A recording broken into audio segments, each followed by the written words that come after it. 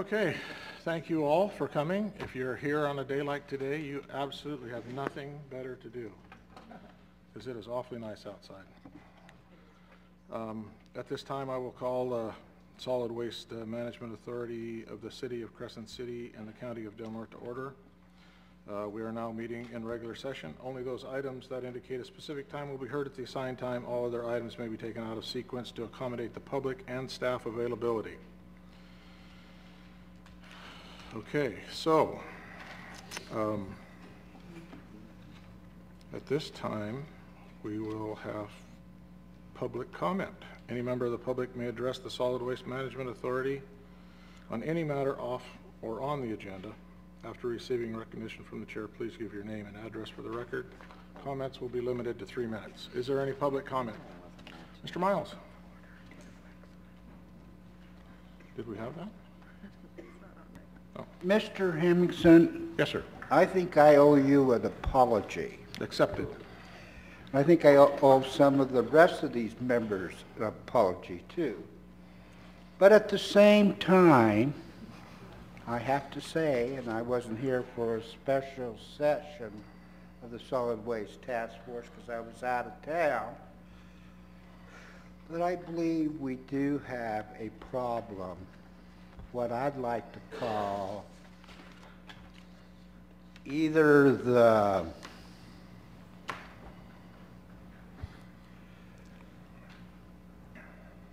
ordinance mafia or what I've called the Nazi brigade. And I would hope, because of the hard work that a lot of members of the task force have done, that you really take some time to look at your ordinances. Also, I want to report that I had the opportunity to visit a well-run solid waste authority and a dump in Marina, California. My dad had a special little project that I had to help him with. They have a one-stop store. We went out there and for 10 cents a brick, we purchased bricks from the Spreckle Sugar Factory to do a yard project. A lot of times we have landscapers and construction projects that material could be recycled and would utilize the acreage out to the transfer station. Thank you, Richard. Any other public comment? Andy? I need to apologize to the board and the staff for my outburst in the last meeting. I know the rules, I was told the rules, and I broke the rules. And that is not the way it should be, and I do honestly apologize for what Thank you. I did. Thank you, Andy. Any other public comment?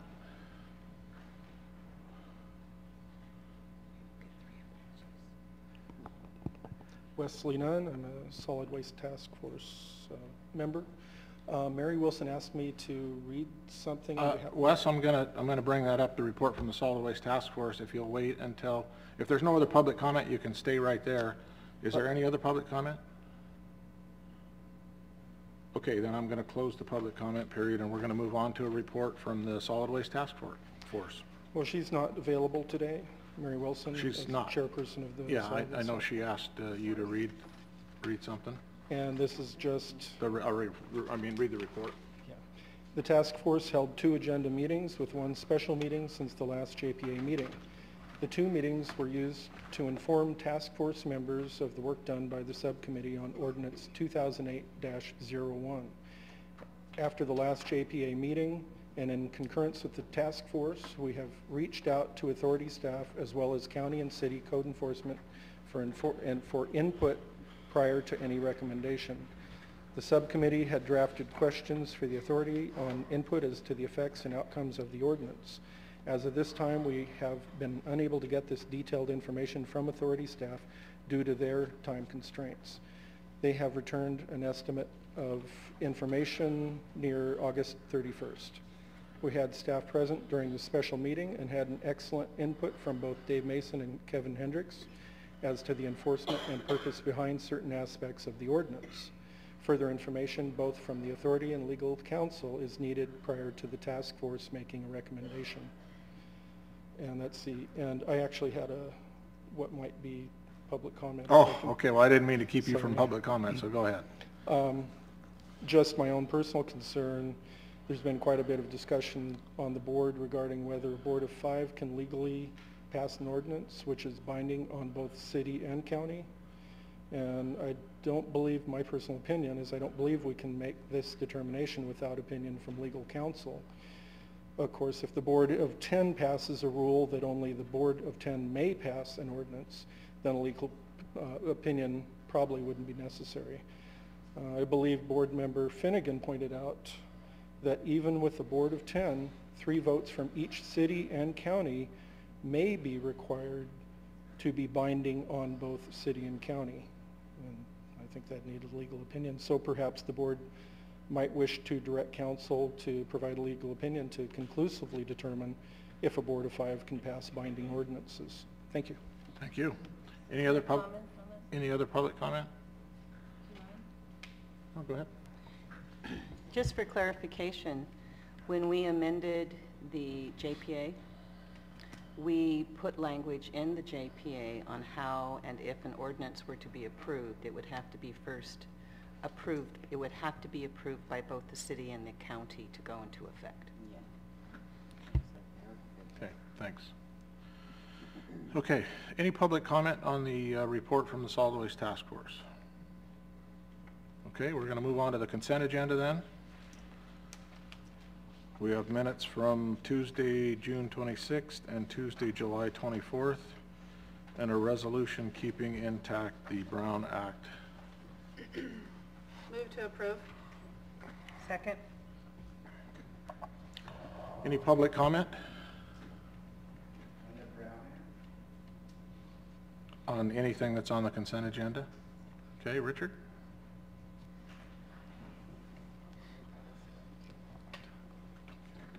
I would hope this body, even though current legislation changed the requirements for the Brown Act, I deeply believe that Governor Brown, not Moonbeam Brown, had his reasons for establishing Brown Act. I deeply believe in the open meeting laws that are part of the Brown Act. And I would hope this body would keep certain provisions of the Brown Act enforced. Thank you. Thank you, Richard. Any other public comment on the consent agenda? Seeing no other public comment, I'm sorry, Supervisor? Oh, I'm sorry. Go ahead and let you close public comment. Seeing no other public comment, then bring it back to this board. Is there Any a reason discussion? this is just more of a question. Is there a reason we don't have May's minutes posted on the website? We don't have May's minutes posted on the website? You've only got up till April, and I understand why obviously June, July can't be until the board approves it, but May's minutes should be on our website, and they're not posted currently. Okay. Okay, thanks. Rose, would you pull the vote, please?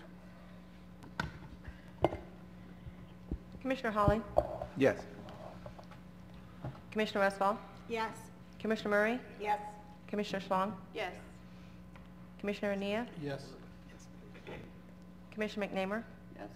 Commissioner McClure? Yes. Commissioner Sullivan? Yes. Chair Hemmingson? Yes. Thank you. Okay, we're going to move on to the director's report. Kevin, you got anything to add? No, it's all information for you to, I assume you've read it, and I'll answer any questions if you have any. Any questions from board members?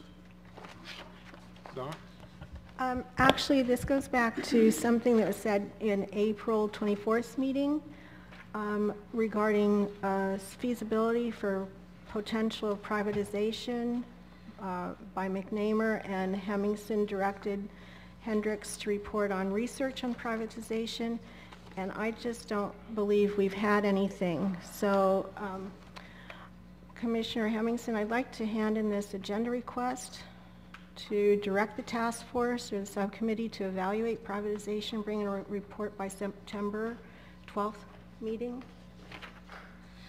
Okay, yeah, thank you. We're going to talk about priorities later in the agenda, so that would be a good time to bring that up. Any other comments or questions on the director's report? Mr. Hawley? Just one quick question for Kevin. RCRC Environmental Services, what's that? What is RCRC? The county's a member of the Regional Council of Rural Counties. It's, I think, 22 rural counties. David Finnegan is on the board of directors for RCRC. And Yeah, he's a board member, I'm sorry.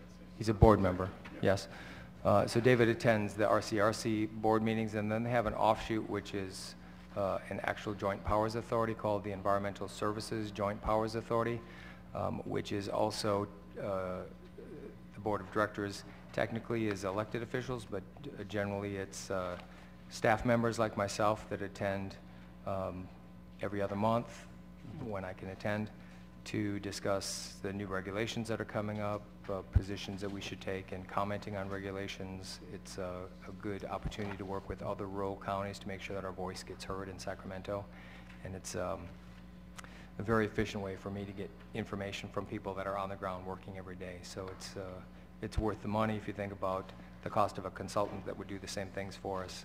It's $6,000 a year that we pay. Technically, we pay on behalf of the county because the county's the member. And Okay, thank you. I know other RCRCs, so I wasn't familiar with this one.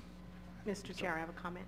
Yes. I just wanted to make a comment regarding the daily ticket sheet for July, when we had discussion at our last meeting regarding shutting down days or hours on each one of the transfer stations, and we realized that it didn't seem like it would be very economically feasible to do that. There were 9 days that had less than 159.5 tickets, and one of those days was 4th of July, which of course had 0. So I think that we have a pretty good business every day at the transfer stations, and I just wanted to point that out. Okay, thank you. Any other questions from board members, Kevin? Any public comment on the director's report? Okay. We are going to move on then. We have no agenda items for landfill, post-closure, collections, franchise, transfer station. So we're going to move on to general solid waste authority matters. We have a budget transfer, $2,239. Kevin? yeah, there are 3 budget transfers in sequence. The first 2 are adjusting the grant carryovers. We have 2 grants. This one is the beverage container recycling grant. When we put together the budget, we take our best guess as far as trying to calculate how much of that money is carrying over to the next fiscal year, and we're rarely exactly right. So Yeah, this is very close. this reduces it down to the actual amount that carried over for the beverage container grant. The next one does the same thing for the oil recycling grant, and so it's sort of the same story for both of them, in the interest of being brief. Motion? Move to approve a budget transfer request in the amount of $2,239 carryover for the 2011-12 beverage container recycling grant. Second. Okay, I have a motion and a second. Any public comment on these budget transfers? You don't want to sit by us? Who was second? Seeing no public comment, then I'm going to bring it back. Rose, any more discussion? Rose, would you poll the vote, please? Commissioner Ania? Yes. Commissioner Schlong? Yes. Commissioner Westphal? Yes. Commissioner Hawley? Yes. Commissioner Murray? Yes. Commissioner McNamer? Yes. Commissioner McClure? Yes. Commissioner Sullivan? Yes. Commissioner Finnegan? Yes. That's it. Chair Hamilton? Yes. Thank you. You're entirely welcome. Okay, moving on. Kevin is going to give us a little PowerPoint. We have two more. We got I'm two sorry. more sevens. Oh, you didn't do them all? 7-2 and 7-3. You didn't do them all? No, No. they're all different. Oh, okay. They're all different amounts. I'd be happy to. Sorry, I move to approve a budget transfer in the amount of $2,600 to replace the dedicated pump at the landfill. I also move to, oh, I guess that's it. The one right in front. Yeah, Above 7.2. it. Right above it. Oh, sorry. 7.2. Now you got me confused. I'm sorry, I thought you did them all. I'm sorry. And approve a budget transfer request in the amount of $1392, carryover for the 2011-12 used oil recycling grant. Second. I have a motion and a second. Public comment. Richard. I kind of have an odd question. And maybe when I mentioned this, 2600.00 is a lot of money to replace a pump that was stolen from the landfill. Now, my question, you're going to vote today to replace this pump, but is staff going to come up with creative ways to prevent this pump from being stolen again? Because if you have something out there, and it's kind of out there, and you get vandals who, even though there's a gate at the entrance of the old dump, you would think that before you would spend this money, you would direct staff to come up with creative ways to prevent the pump from being stolen again. Thank you. You're welcome. Any other public comment? Okay, seeing no other. Probably, but we're probably self-insured, so. Jeff, did you have a question? I asked if it was covered under insurance. Probably not, but we're going to check into that. If I can ask Ted to describe the circumstance that it would have taken to steal this pump. It's not like we just left the pump sitting out on the ground. Ted, go ahead, just briefly. These are dedicated pumps. We have a driver, and the dedicated pump is in a locked well casing.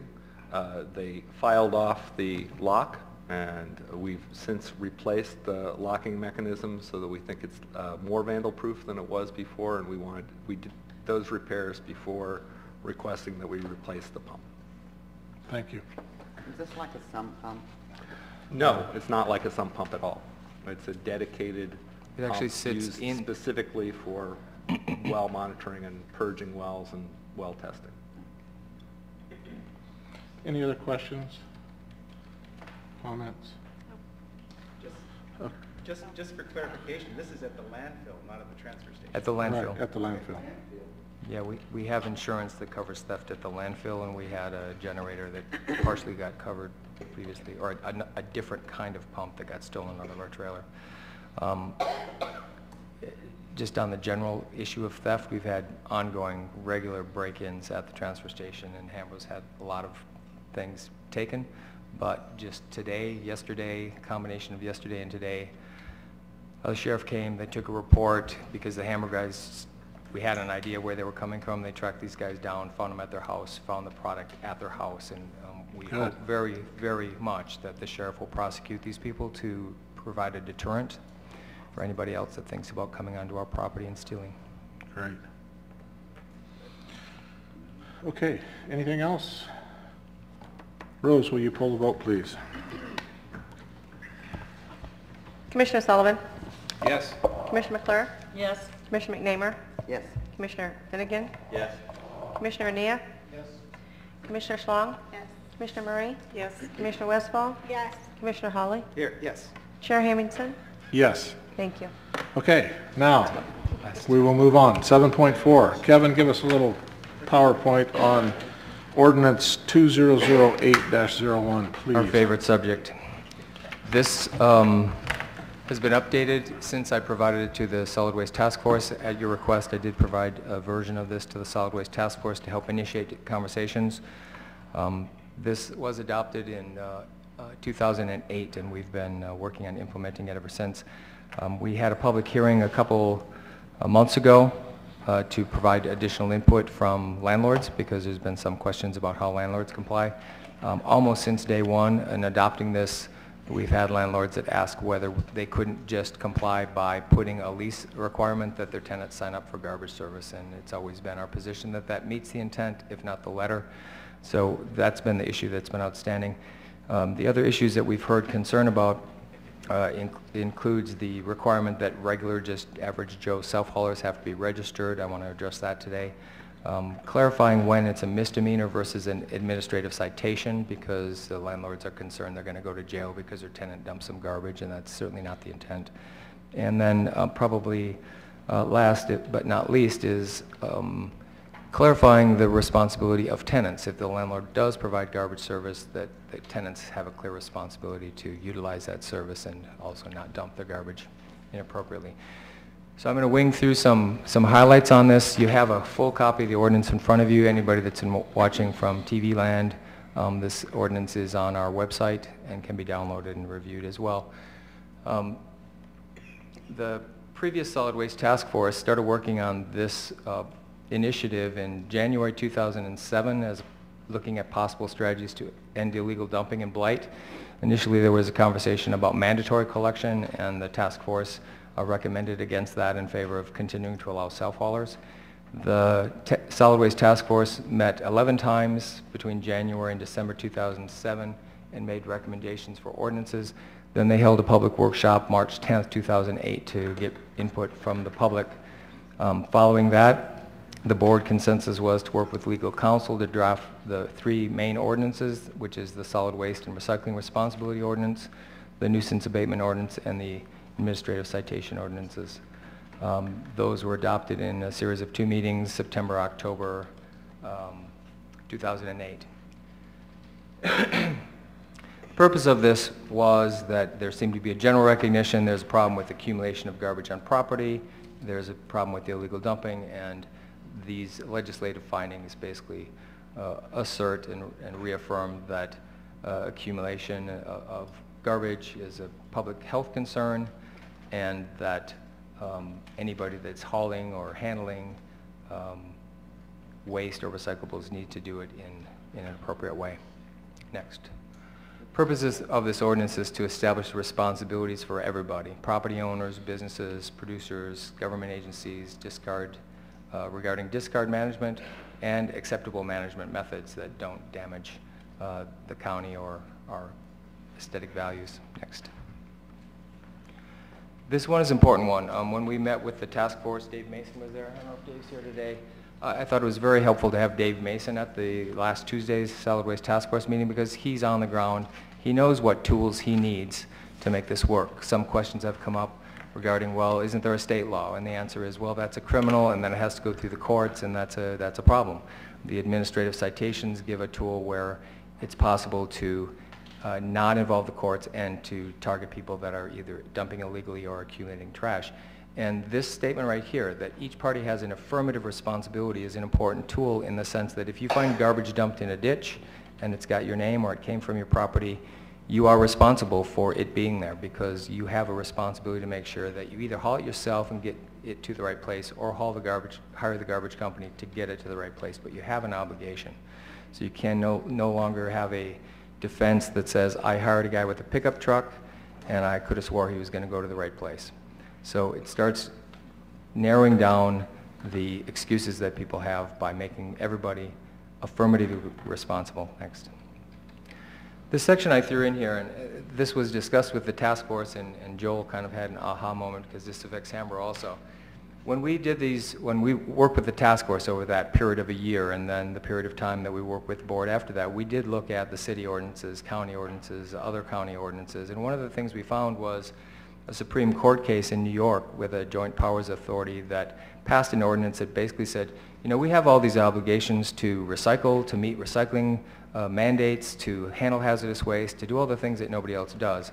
So we need to have the ability to tell all the private haulers, everybody that operates in the county, to bring their garbage to our transfer stations so that everybody pays the same fees and everybody contributes to this. So these 6 sentences, although they seem simple, are basically our flow control section that allowed us to convince the company collecting garbage from the prison that they should bring their garbage through the transfer station. That move right there brings in, or deletion of these sections right here would cost us about $120,000 a year in lost revenue. So we strongly recommend keeping this.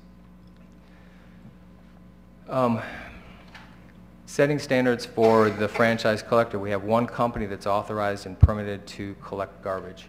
And this just sets some exceptions, but primarily states that collecting for a fee, if you're not the franchise, is not allowed. So if you're the guy with the pickup truck, you can't go around and have a regular garbage collection route. Next. Can I add just 1 second? Yeah. Oh, please stop me anytime, because I'm going to try to rip through this, but me, stop me if you need to.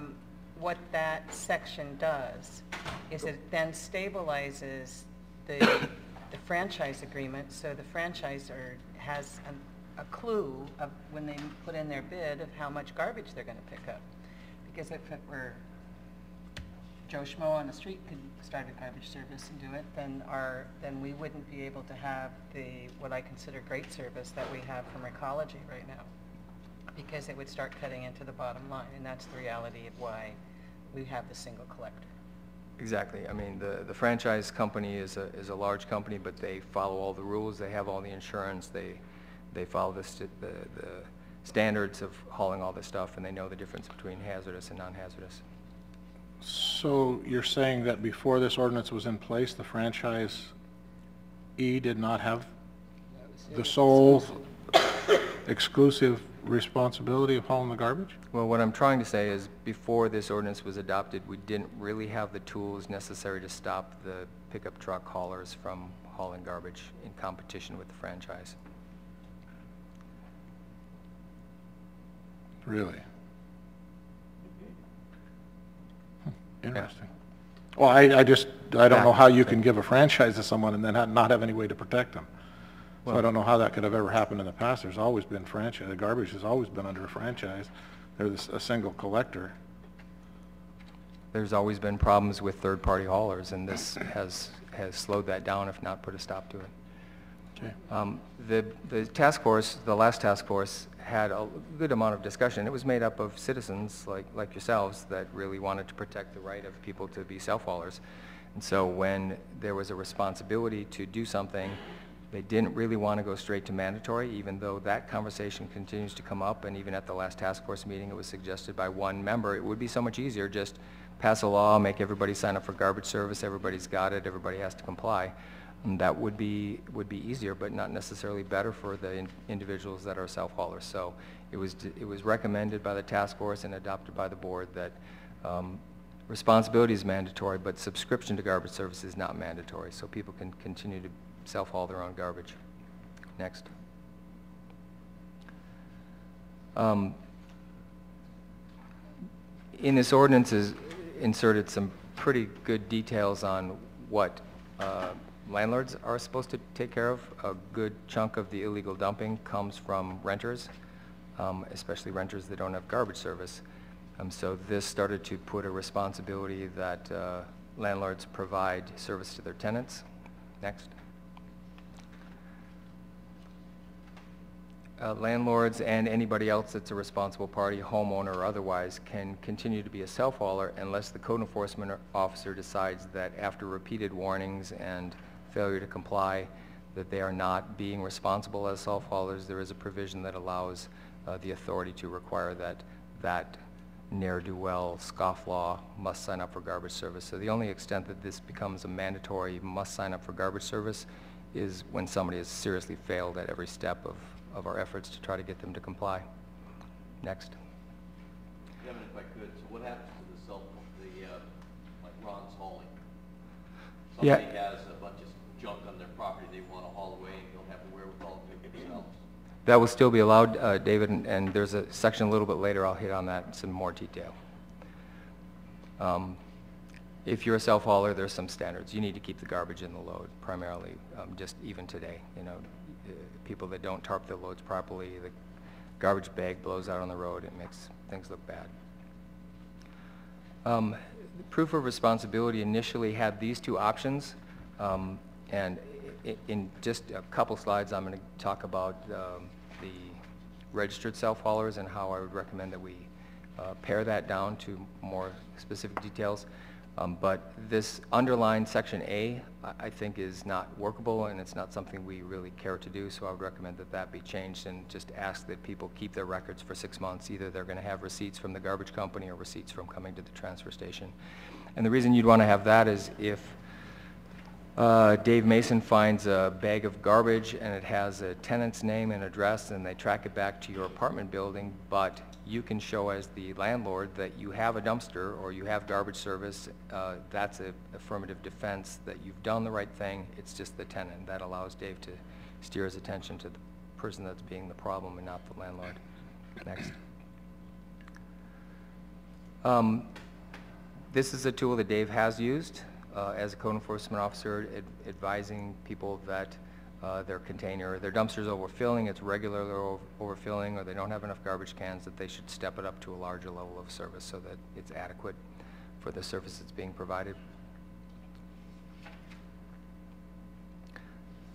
This few more details on providing service to tenants, that the quality, capacity, diversity, and convenience needs to be at least as convenient and comprehensive as the basic services that the garbage company provides. So the franchise sets the standard for what is good service, and self-hauling landlords can meet it if they can provide something equivalent to that. Of course, it's only fair that landlords should be able to provide that cost, pass that cost through. So if a landlord signs up for garbage service, the actual cost of signing up for that garbage service or the shared cost of dumpsters for a multifamily apartment can be split among the tenants, and thereby giving the tenants an incentive to actually participate in the recycling, because if you're in a mobile home park, for example, and you have a dumpster and you can convince the tenants to use the recycling containers, the dumpsters can be smaller or picked up less frequently, but that cost can be fairly and reasonably passed through to the tenants. In parentheses is the first area where I think there needs to be some work if we want to consider allowing landlords to put in their lease that tenants have to subscribe for garbage service.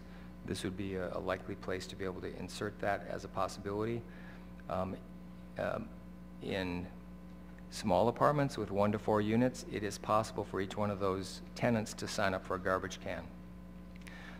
But once you get into 5 or larger units, the only service that's available for that apartment is a dumpster. So there's a distinction as far as what service is available and how much flexibility one could have, because if you allowed landlords in 5-unit or larger apartments to put it in the lease that their tenants would have garbage service, or it's an impracticality that individual tenants can't get the dumpster in the same way.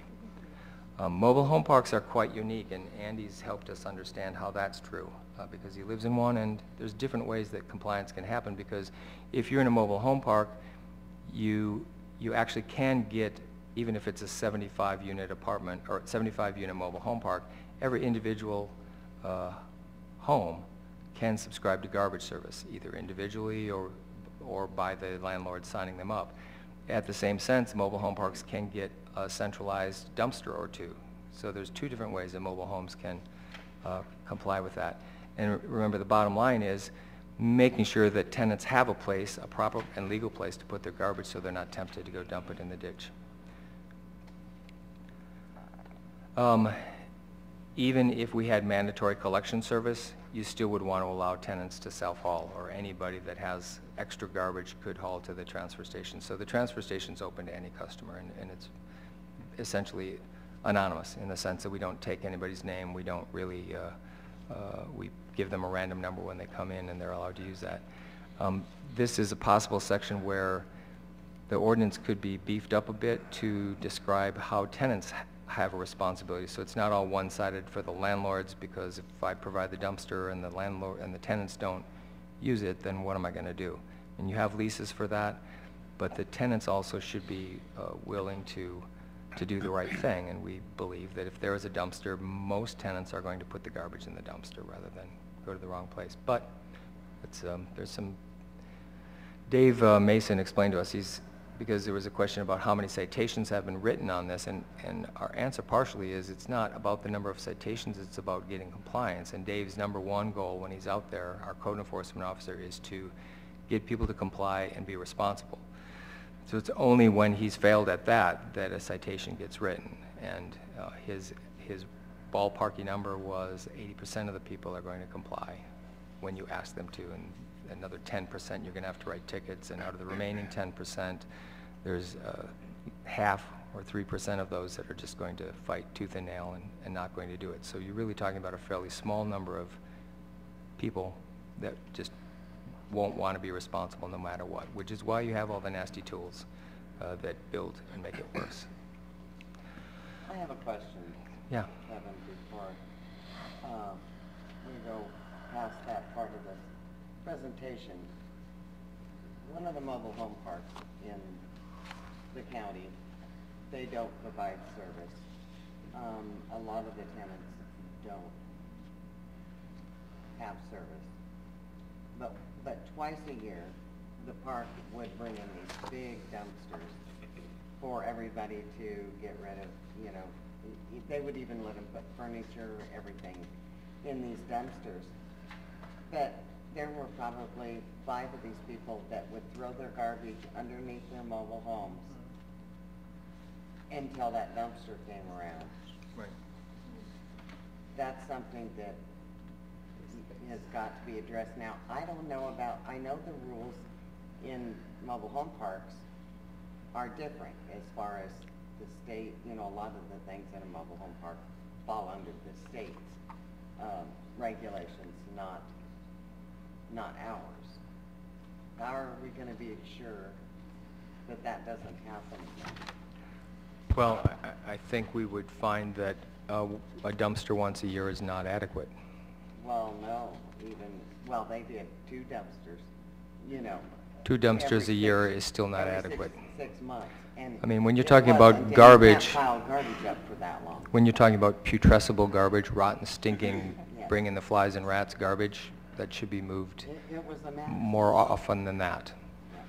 Yeah. And I've also heard stories of landlords that haven't provided garbage service until they get to the end, and then they get in a dispute with the tenant, and then the garbage gets piled up in the garage or in the yard, and they end up having to clean it up afterwards, which is related to David's question about the cleanup businesses.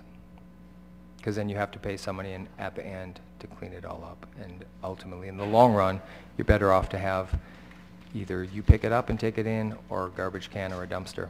So Dave can go into a mobile home park and cite someone? It would be a visit to the owner of the mobile home park. Okay, so it's still up to the owner or the managers of the mobile We're in home this park gray area right to now where enforce we that. have a law that says the mobile home park has to sign up for a garbage dumpster or haul it themselves, or in the case of garbage cans, they could sign everybody up for a garbage can. The possible change would be to allow the mobile home park to tell every tenant they have to sign up for garbage service. So technically, that's not a legal option right now, but it's a reasonable option. In any case, the bottom line is the more people you have signed up for service or responsibly hauling their own garbage, the fewer people are dumping in Pacific Shores. Thank you. Yes.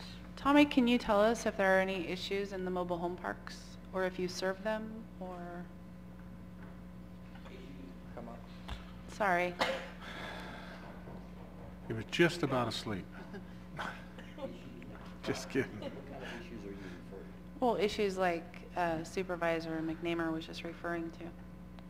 I'm not even sure of what she's referring to, which specific Well, mobile home park it is. Well, and I don't I'd want rather to, not I don't bring it want up to with- name Yeah, and I the don't park. want to do it. It's not the but one I live in. typically, we're okay. I mean, we've had one of the mobile home parks that took things a little out of context and said that every tenant had to sign up with us, which we would like, but that's not the rule. I mean, they can self-haul, we can put dumpsters in, you know, there's a lot of options for these people, but. Do most of them just do dumpsters? No, we have a combination of both. We have dumpsters and we have some that do just the carts. It's, So you don't see a problem in general? no. Okay, thanks. Well, you don't have a problem providing either of those varieties of service? No, as long as there's room. I mean, that's the biggest issue we have is the space, you know, and if the space is there, we can do whatever the mobile home park wants to do. And they're doing it. Can we do it? And we have one mobile home park that is their own self-hauler. The landowner hauls their own. So we have mobile home parks that have signed up for bins. We have mobile home parks that have signed each space its own can. And then we have a mobile home park that's a self-hauler. But we used to have a mobile home park that didn't do any of that. Yep. And twice a year brought in a big container, and the people were living in conditions that were really offensive to their children and their health and the neighbor who maybe wasn't doing that. And so now that's corrected I can say. through this. I can say that since this ordinance has been adopted and some education has been done through this ordinance, it has cleaned up some of the spots. I mean, at least there's participation where there wasn't. And I'm sure there's still some out there that we don't know about, you know, that are not participating. Well, the one in particular I was speaking of, I can go check and see if things have changed since it has different managers now. And we've had one, without getting into details, that was several years ago that was just a complete dump. And they changed ownership, and the owners provided individual service for each one of the tenants, and it's like, wow. But they included that into the rent too. So they use this ordinance to do that. Anybody else want to ask Tommy some questions while he's up here? Thank you. Thanks, Tommy. Okay. Appreciate it. When we were looking at this ordinance, we recognized that businesses are not the same as households. Households often have the same kind of waste. It looks the same. It can be handled the same. There's so many different varieties of business with different kinds of waste. We did already build in flexibility for people who rent, whose tenants are businesses, to allow them to delegate to their tenants to be responsible for handling their own garbage. We thought of the auto shop that was renting a space as an example. It's pretty hard to require a landlord to be responsible for all the chemicals and all the kinds of waste that can come out of an auto shop. So what we're talking about with residential properties is something that's already been allowed for in business rentals. When I was talking earlier about we have an exclusive franchise, they're the only ones that can pick up garbage. You can haul your own garbage, but you can't haul somebody else's garbage. We needed to have some exceptions because there are some businesses where it is a part of their business to haul the waste. Let's see what this next slide says. In the definitions, we had A through F. My recommendation is delete E and F as under the definition of registered self-haulers, because the intention really was to look at the top 4 kinds of businesses. Go to the next slide, Ted. The landscapers and gardeners, it's part of their job. When they trim the trees, when they cut the grass, they haul it and they bring it to us. Cleanup businesses for property owners and landlords, it's an important thing to clean up when a tenant leaves to be able to have that service. So the businesses that exclusively come in, provide the labor, pick up the waste, clean up the site, and haul it away are still allowed.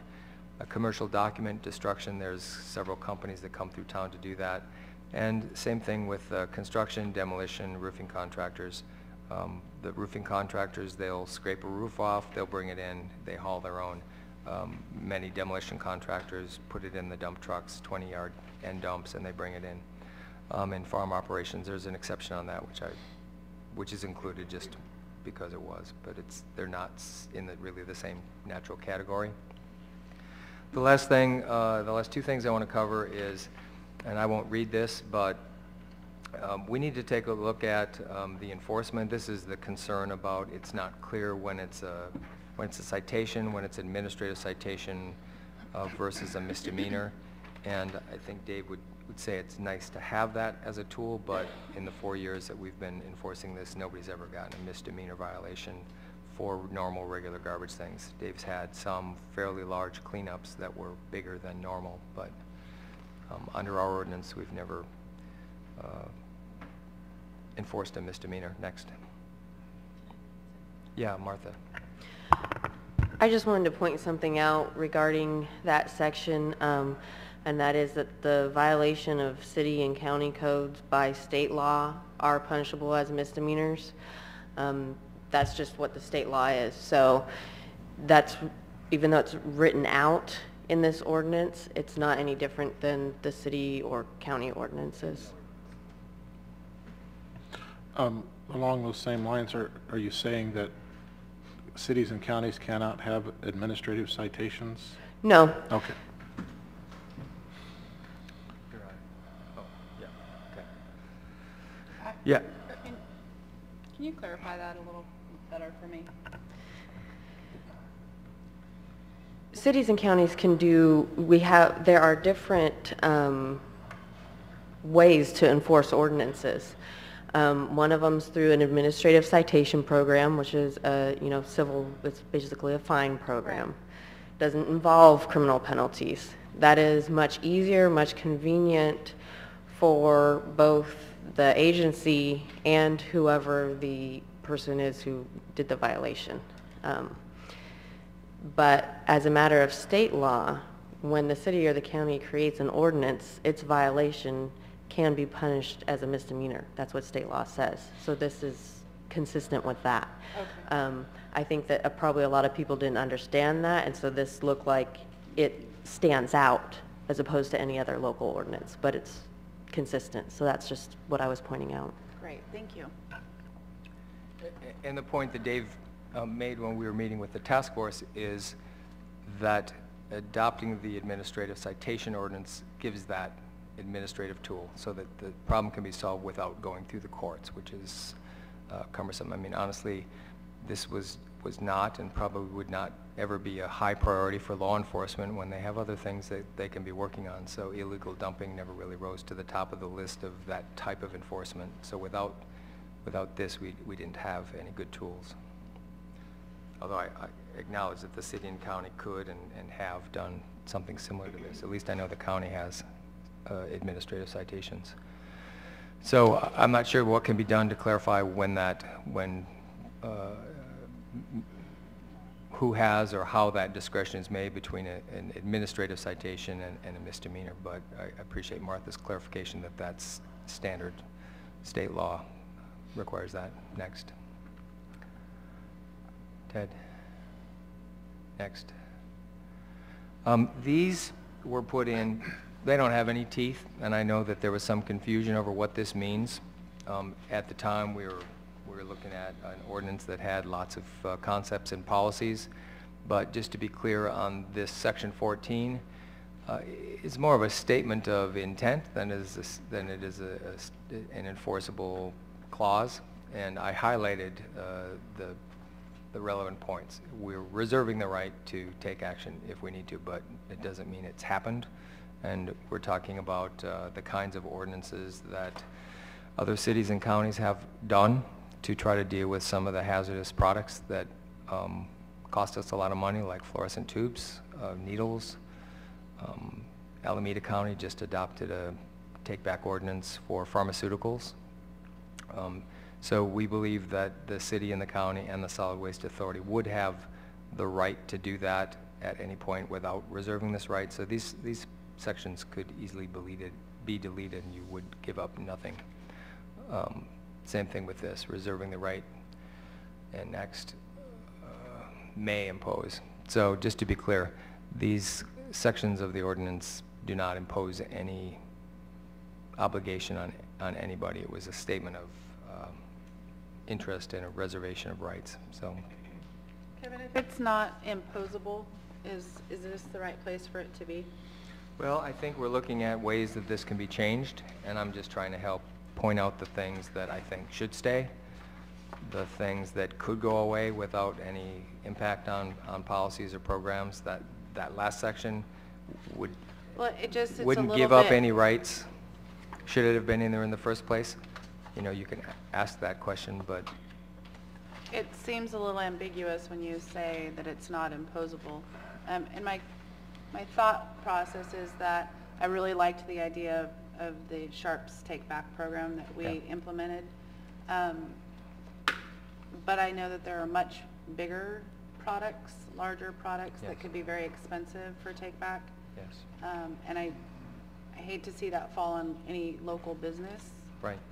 So, And what I'm saying is, none of that is in here. There's no requirements for local businesses. If you but wanted it to... says that if the state does not enact it by 2010, that the board, May. okay. It's just it was just a statement of an opinion. Yes, exactly, Mike. Yeah, it's not, if you decided that you wanted to take any one product and pursue it in that way, it would take an entirely different set of actions before Okay. you actually had something All right, that was thank you. enforceable. This is kind of blurry, but this is to remind us why we started working on this. This is Pacific Shores. Carpet, tires, you name it. Makes me sick to look at it, so thank you for taking that off. That's it. That's my attempt at highlighting the things. The reasons that this was started was, and I think it probably initiated with the board, this Solid Waste Task Force in 2007 spent more than 11 meetings in 2007 talking about all the ins and outs of this. A lot of good people spent a lot of good time, and we should respect that.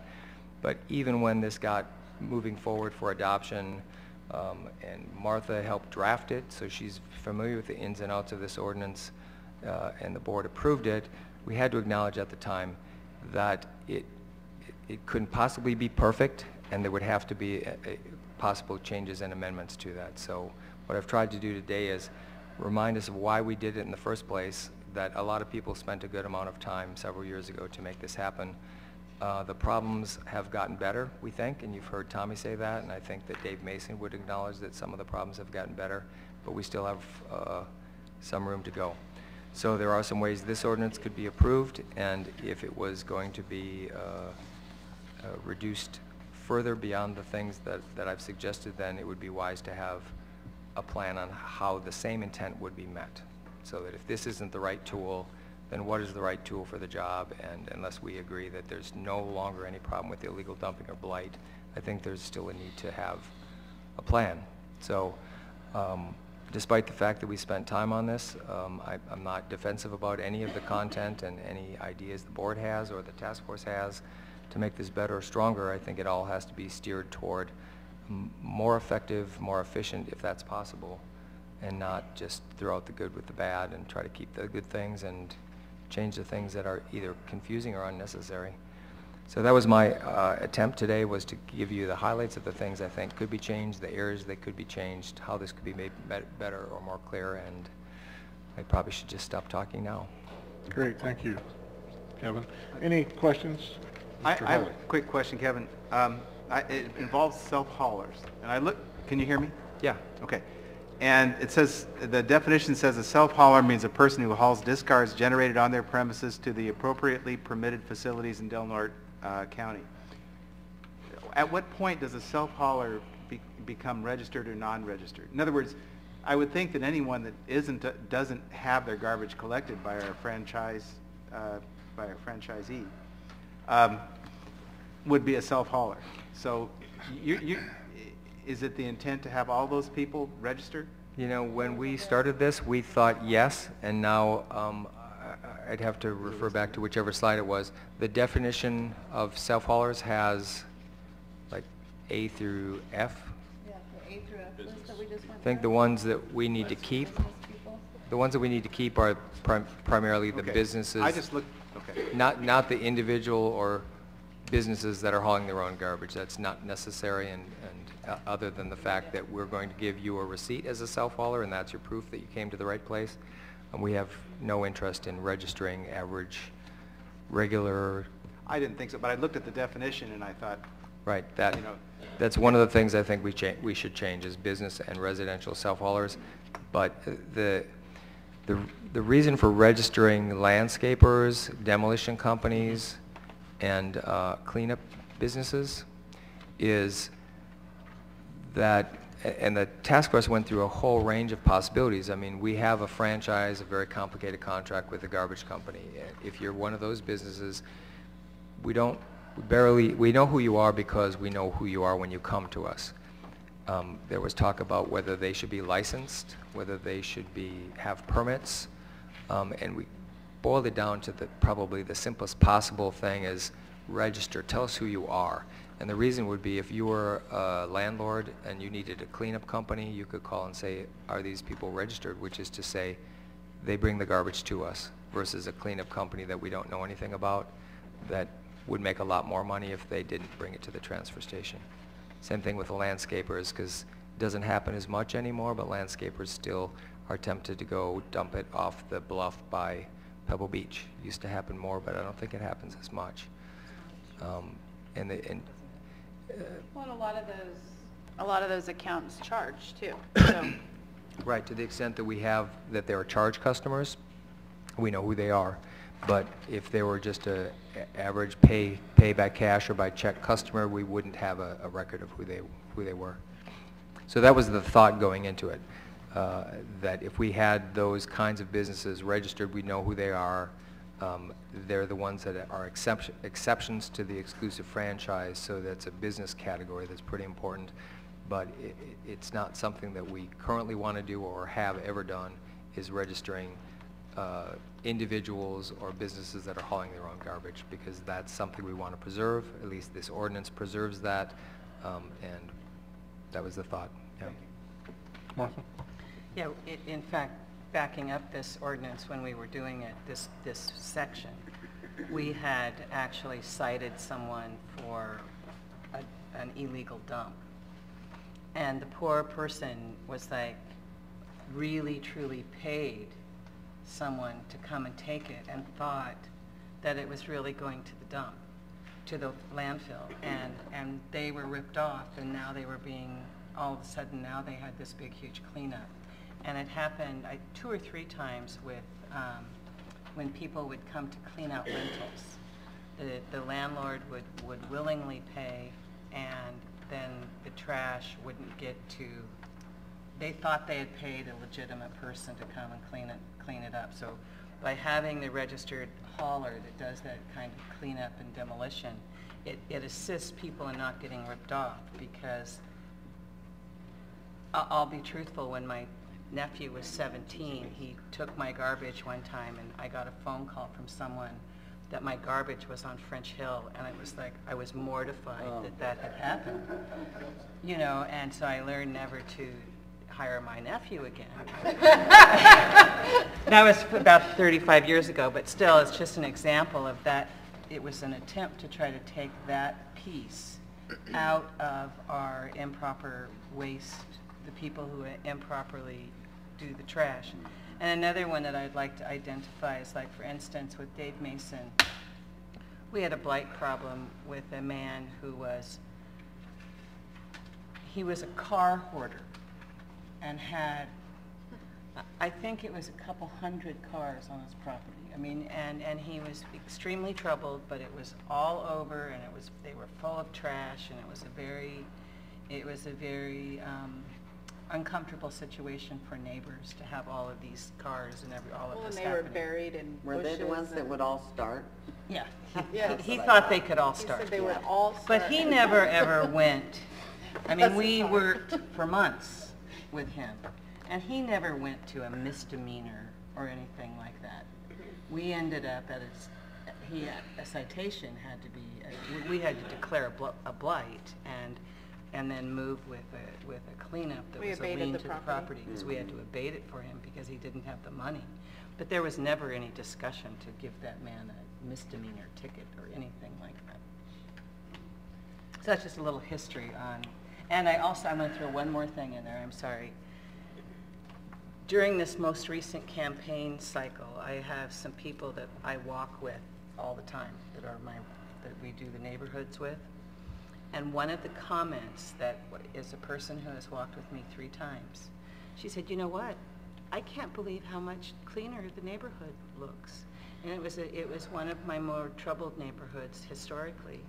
And I believe that that's because the blight ordinance has ensured that there is garbage pickup and it's being taken care of, because there weren't houses that had 12, 13, 14, 15 black bags in front of the house that were full of garbage and half open from the dogs. And it was actually, you can see it on the street if you're walking the neighborhoods. Thank you. Anything else from members? I had a quick question. Okay. So, as a matter of process, we've directed, I'm just reminding myself, we've directed the Solid Waste Task Force to continue with their matrix, to do that in conjunction with staff and legal counsel, correct?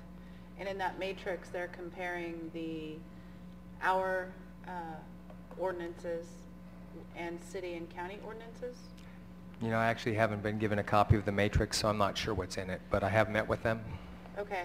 I was just going to suggest as kind of a part of that process that I think it could be an important piece to include the city manager and the CAO in any additions or removals of information from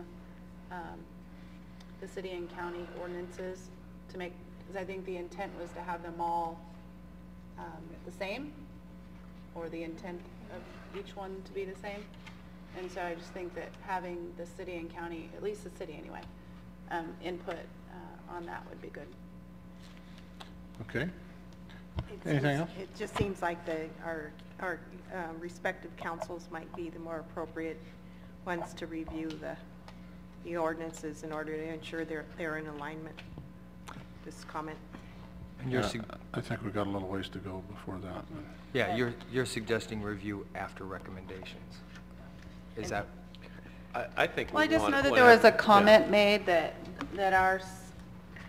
our blight officer or whatever, code enforcer for the city, was not using the city ordinances, or wasn't, no.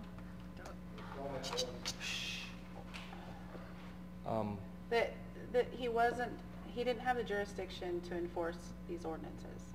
And that the city's ordinance was different than this ordinance, and I just thought maybe having some, input from the city on how they're different or the same might be helpful.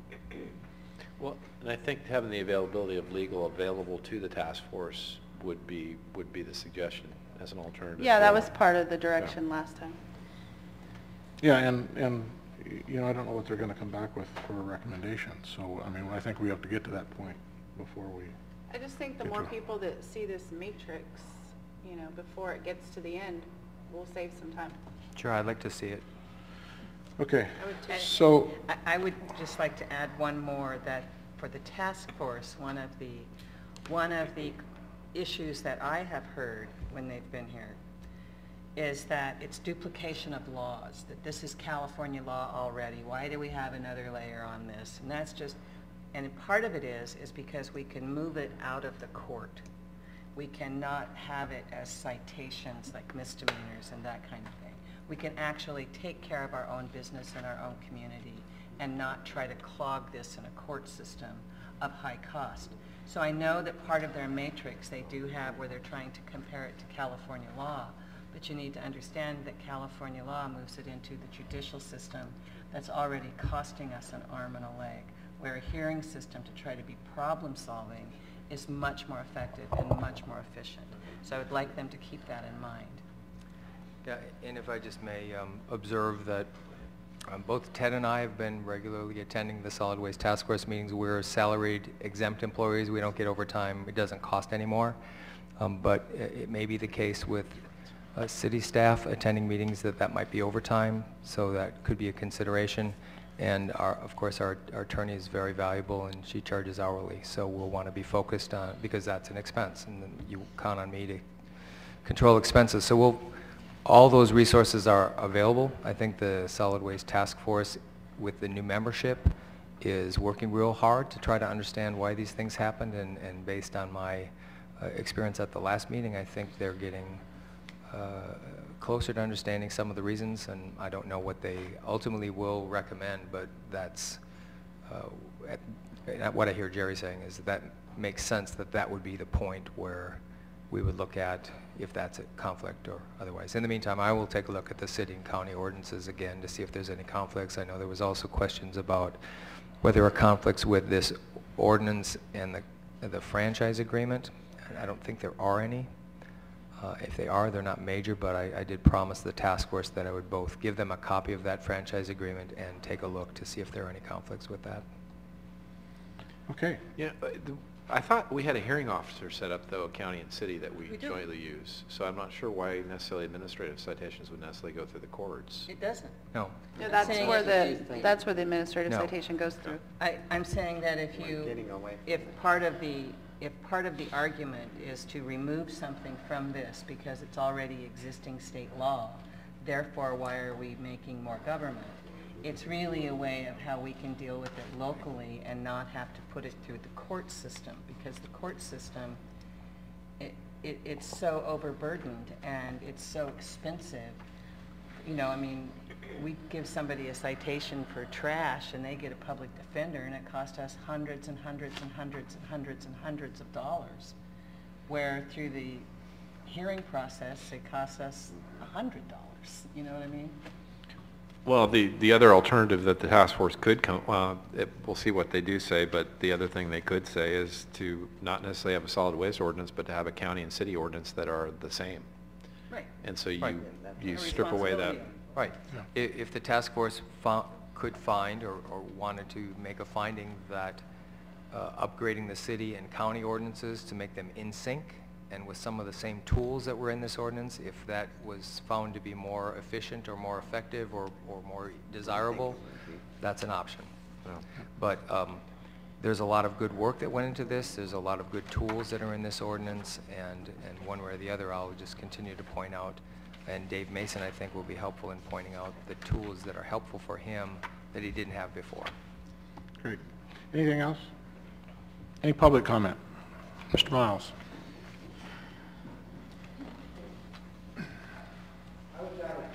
When a special meeting of the task force was held and a vote was taken.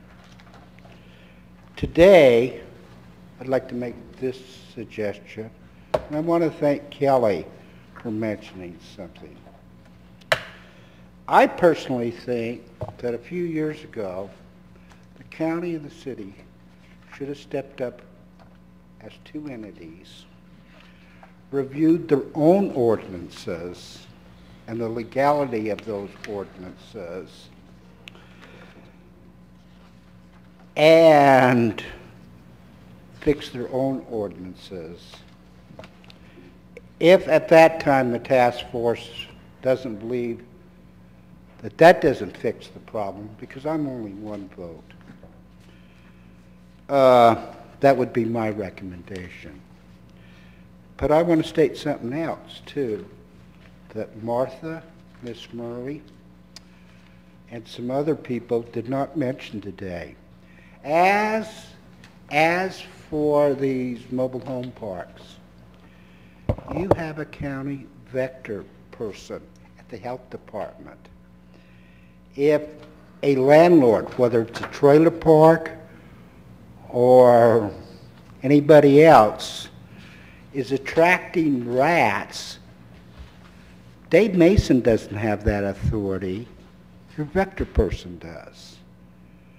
And you talk about the state coming down on somebody, That's a health issue. That's in the health and safety code. Also, I want to remind this board, and especially some of the city members, that when the city decided to cite Mr. Deal, who lives in Oregon, they didn't, Washington? Thank you, Kelly. I always thought he lived in Oregon. They used the state law, not the Solid Waste Authority ordinance or their own ordinances to go after Mr. Deal about his tansy and blackberries and his blight on his property. They used the state laws. There's been incidents in this county, and the one I want to cite is a gentleman that had all the tires that the state had to clean up. There are incidents where the only way you're going to make, like the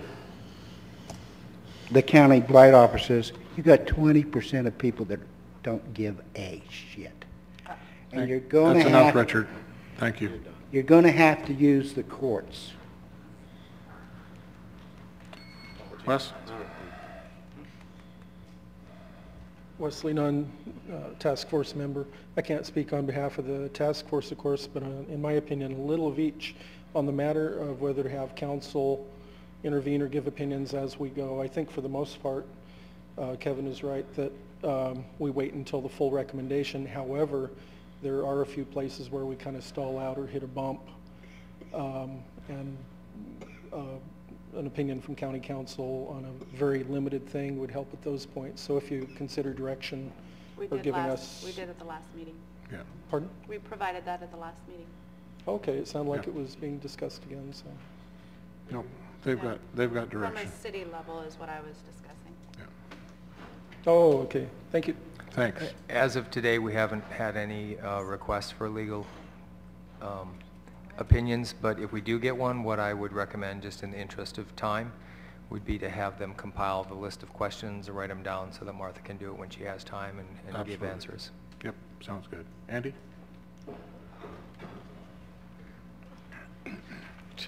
Andy Larson, the county rep is my name. Yep. To clarify your state issue, the county can't do anything to force a state mobile home park to do anything. They can, if the mobile home park determines garbage as a utility, the state code allows for the mobile home park to raise the rent for the utility. A mobile home park can't just arbitrarily raise the rent, say, hey, you got to go get garbage, and I'm going to raise your rent. That's state law doesn't allow that. The mobile home park is inspected by the state, not the county or not the city. But anyway, back to the name, personally, the Solid Waste Recycling Responsibility Ordinance. To me, I look at it, there's some good things in it. Everybody should be responsible for their own garbage.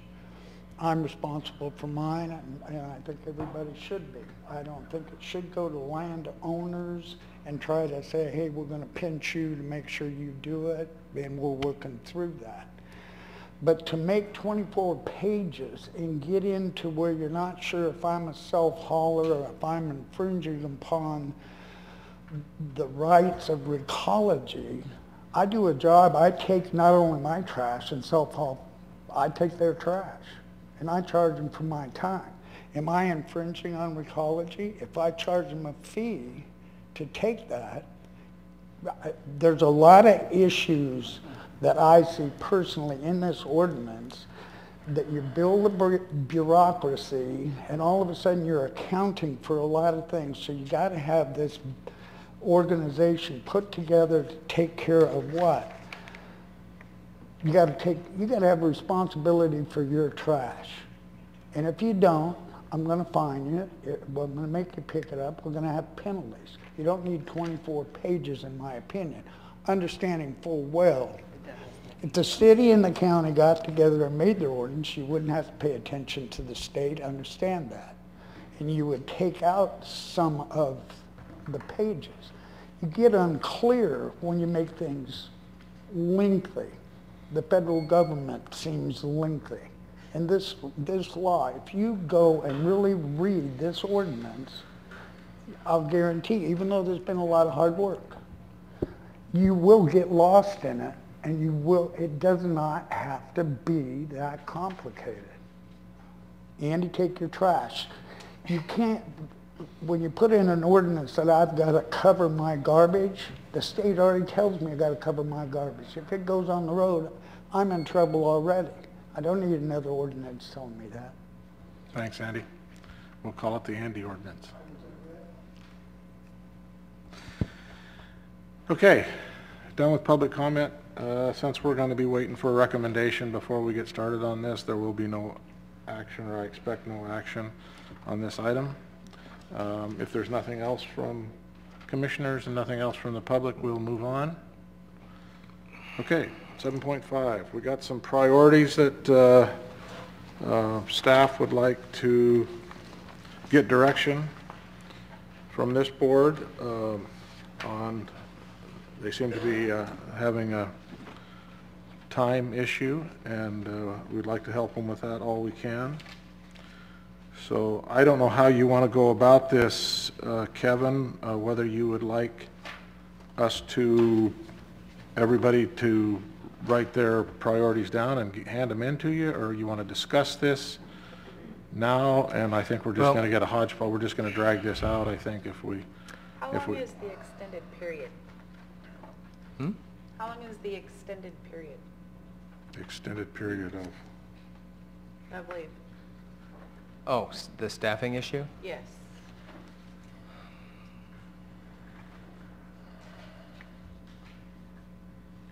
Extended leave of absence. It can be up to a year.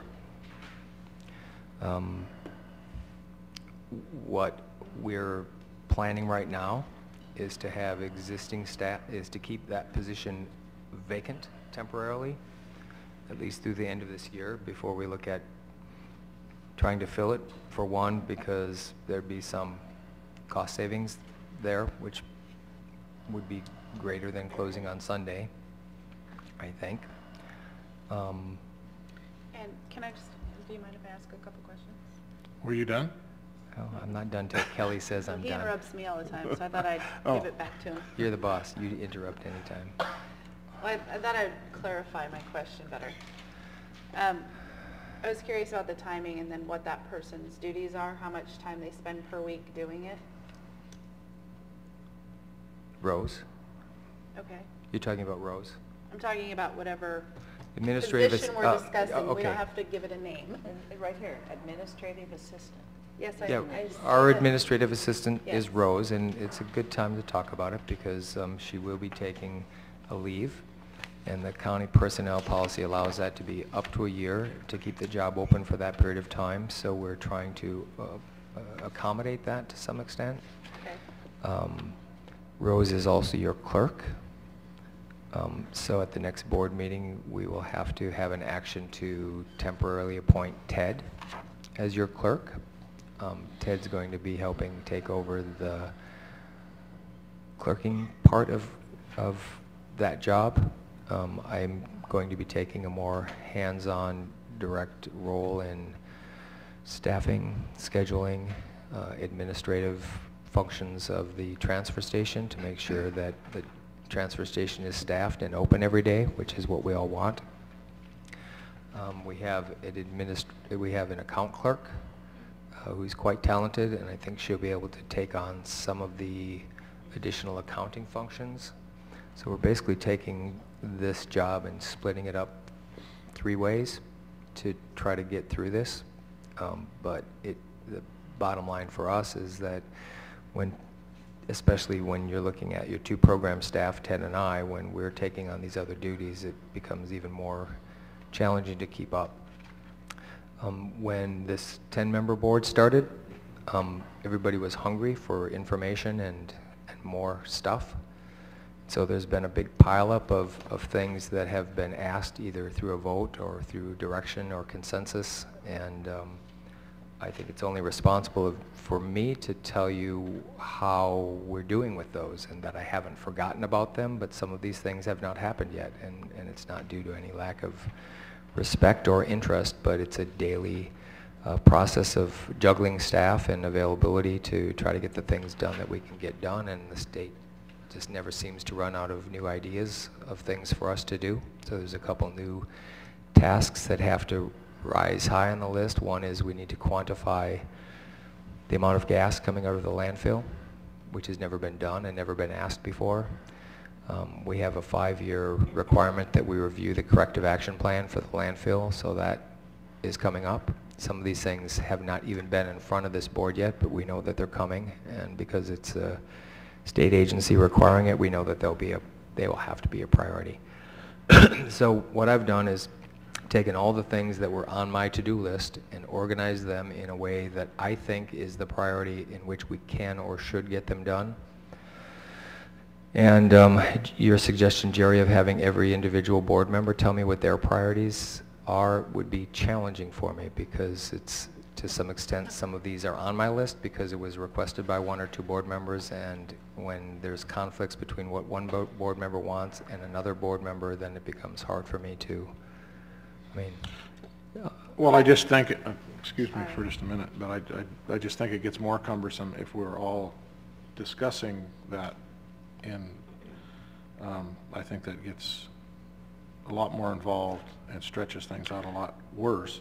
But I don't have a problem with having an orderly way of doing it, but I don't know how that would work in a format like this where there's 10 of us without everybody writing their stuff down, and then you put it together and say, this is what, 6 of you wanted this thing to be first, and 4 of you wanted this thing to be second, and, I don't know how you, I don't know how you do it, but all of these things are relatively important. Personally, I would say the resource recovery part, the commercial fluorescent lamps, certainly belong at the bottom of this list. Maybe even the composting pilot and I don't know about these 5-year review plans and that kind of stuff, how that plays into this. Even depreciation is just something that you do. So I don't know why that's even a priority on here. The waste discharge fee, I think, would be priority number 1, without question. We should be looking at that. This is just my own personal views. And all the input that we've had on the ordinance, I would think would be number 2, just because that's at the top of the list. And privatization was a thing that we started looking at. So, and then maybe the 5-year corrective, or the 5-year review of the corrective action plan. So that would be my 1, 2, 3, 4. I don't know how everybody else feels about that. Mine aren't all set. See, that's exactly what I'm saying. So then you're going to have this discussion, and then Ms. Murray's going to have one, and then Donna's going to have one, and Rich is going to have one, and there might be 1 or 2 off. So I don't know how you get to, those 4 to me are relatively important. Well, they're all important. That's why they're on the list. They're all things that you've asked us to do. You're exactly right, Kevin. They're all important, and that's your job. And You're the manager, and I don't think we should be micromanaging. And if you think you need direction, then I would think that maybe you would want to talk to the individual board members and see if your priorities, your understanding of the priorities, are in line with their priorities, and handle it that way. To have an eraser board where we all put our top 3, or we get the buttons out and start placing them on the wall, that kind of micromanaging, that's great when you're planning for a social program or something new at the Family Resource Center, but not this. Well, to be clear, that's your job. I'm not asking you to micromanage. That's just the way it's turned out. Well, it sure sounded like it. No, that's what we've been telling him. And that's what you've... Can I make a recommendation that we have This is my staff? order of priorities. This is my ranking. This is my work. And if you're not going to micromanage, this is the order I will take them in. I'm perfectly fine with that. Fine. And then this discussion Fine, is over. that's your job. Good. Thank you, David. I would like to Excuse me. make a motion to Excuse me. accept the priority list as presented. Okay. Catherine, did you have something that you wanted to say? I was just going, I'll second that, and I just wanted to say that that's what I was going to indicate, is that I think that staff has a better understanding of what the priorities are based on state mandates and their requirements as opposed to what our personal preferences are. So I second that motion. I was going to suggest that everybody taking on a full-time position in addition to your job is going to be difficult to manage, but I'm sure you can do it. But I was just going to say, as far as the clerk position, actually here doing the, the record keeping, that, maybe we outsource that to, Karen. yes, secretarial or something, someone that's very familiar with the process and Karen Phillips. efficient, take one less thing off of Yeah, Ted's. that occurred to me, and the Just cost, as a suggestion. the cost of that would be fairly small, and that would help. But we'll still need to oversee that. And it's still going to stay this way at least through the end of the year to save money. And that's a fairly small time constraint. I don't know if she's available, but. I don't know either, Option. but she's talented and she would be helpful. I do have to disagree with David. I don't very often, but I do have to disagree with David. Well, watch what you're saying is look at your nameplate. Yeah. Well, I see that, but look at yours. I don't care. In that, that this is, I don't consider this micromanagement when these are issues that have been brought up by this board, and the idea of prioritizing them that's coming from the board, I don't know that's necessarily micromanaging. It's things that this board has requested, and I think that's what Kevin is asking at what level are we requesting these? I mean, it's just, and if you're calling that micromanagement, then... No, I think is where I got lost in the discussion is the first thing that I keyed on is you were going to have a personnel issue, and you were asking us how to handle it, and that's your job. Oh, yeah, no, I was only talking about the priorities and projects. So if you need to readjust priorities or whatever, and you're having a problem with it, I said, then have a conversation with people, but for us to do that here just didn't seem right. Well, I think he said he knows how he's going to handle it, but based on these priorities, where do we want him to focus, right? Since he's going to have additional duties. Martha? And you know where that comes from? That comes from an evaluation process that happens annually, where you look at what the goals were, you look at what the priorities were, and you look at how it was done. Now, there might be some people who haven't filled out their evaluations yet, and the evaluation should have been done last March. Was it March? Some time ago. So, and then to get up here and try to, I agree, micromanage, because my position is, I've watched this organization work, and they will attempt and carefully address every one of these priorities that are on these 2 pages. So I would urge that my fellow commissioners support the motion, and I will call the question. Any public comments?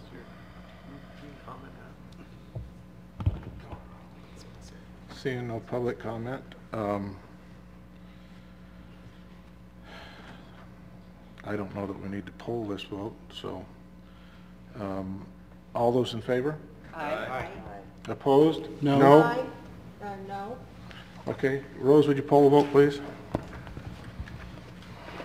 Commissioner Hawley? Yes. Commissioner Westfall? No? Commissioner Murray? Yes. Commissioner Schlong? Yes. Commissioner Ania? No. Commissioner Finnegan? Yes. Commissioner, McNamer? Yes. Commissioner McClure? Yes. Commissioner Sullivan? Yes. Chair Hamilton? No. Thank you. What was the? It's passed. Passes. 7-3. Well, it has to be 3 and 3, whatever it is. But we did. Yeah. Yep. Motion We had to do passes? the double Okay, so we are going to close session. Kevin, anything Yeah, let's have a closed session for? to talk about my evaluation. No, we're going to have an open session to talk about your closed session. I mean, to talk about your evaluation. Anybody who has not gotten their evaluation papers in, please do so. Please give them to Joey, or make sure they get to Joey at the county clerk's office, please. And we will have an evaluation at the next meeting with whatever is up there. Okay? If you don't put yours in, just wait. And then we will start over and hand out stuff for the second one.